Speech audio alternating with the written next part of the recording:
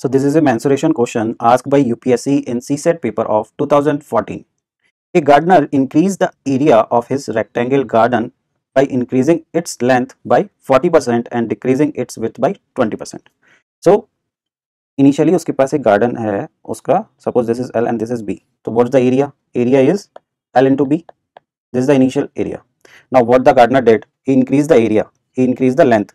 Length he increased by 40%. So now the length is becoming 140 L, right? And now he decreased the width by 20%, right? So he decreased the width by 20%. So this will becoming 80% of B, right? So the new area.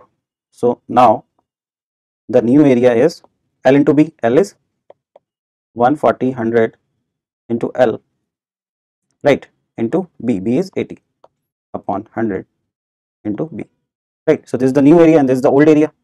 So now the question is asking the area of the new garden has increased or kitna percent increase हुआ है, right? So how we will calculate is, what's the formula? Formula of percentage change is equal to new area minus old area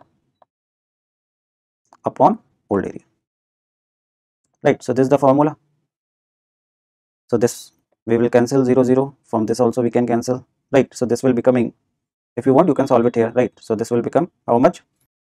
So 14 8 are 112, right? So this is 112 and this is 100 up into LB, right? So we will put this value here. So this is 112 upon 100 LB minus old area is LB, and what is the old area here? LB, right? So we will take LB common and we will cancel it out, right? So this will become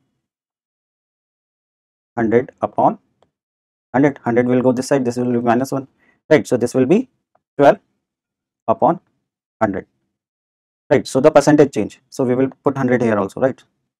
We forget this, the 100 will come here. So this 100 will come because this is percentage change, right? So 100 will come here, okay? So this 100 will cancel this 100, so this is 12%.